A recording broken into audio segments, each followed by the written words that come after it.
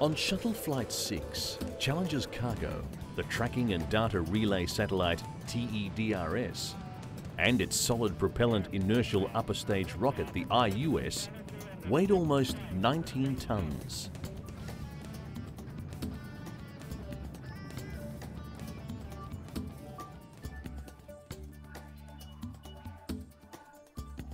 TDRES was the largest, most advanced satellite launched to this time.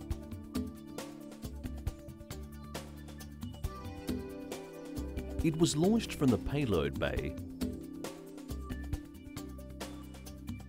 After the shuttle moved a safe distance away, the first stage of the IUS rocket fires to boost the satellite from 150 miles to 22,300 miles in altitude.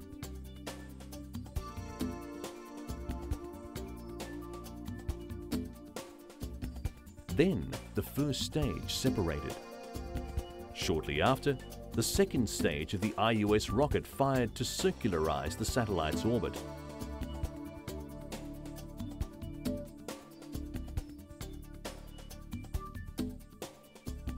Solar panels and antennae were deployed to provide power and tracking and data relay capabilities. Having attained a circularized altitude of 22,300 miles and traveling at the same speed as the Earth's rotation, the satellite would remain fixed in place over the same fixed point on Earth for its usable life.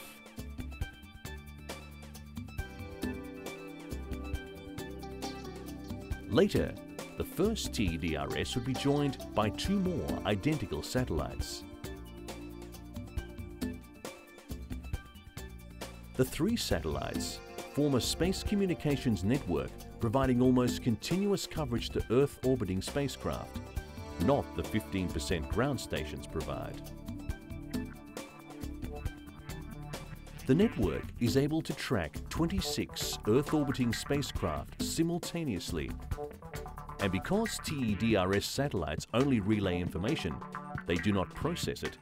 20 times more information can be handled by this network than by ground stations. Launch of TDRES was on time. The first stage firing went well. However, halfway through the second stage of firing, ground controllers lost communication with the satellite. It was an hour before even intermittent signals were picked up. They indicated TDRES had not yet separated from the IUS, and both were tumbling at a very high rate of speed. Receiving only intermittent signals, the outlook was bleak. Several more hours passed, and then something remarkable happened.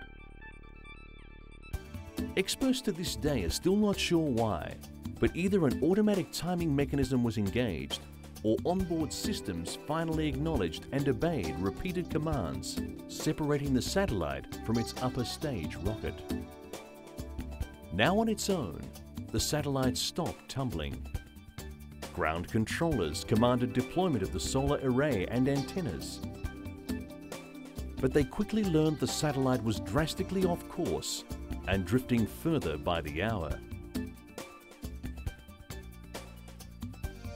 Their only hope of getting it back on course was to use the tiny hydrazine thrusters originally designed for minor altitude and velocity adjustments, not for boosting the 2.5-ton satellite over 8,500 miles further into space.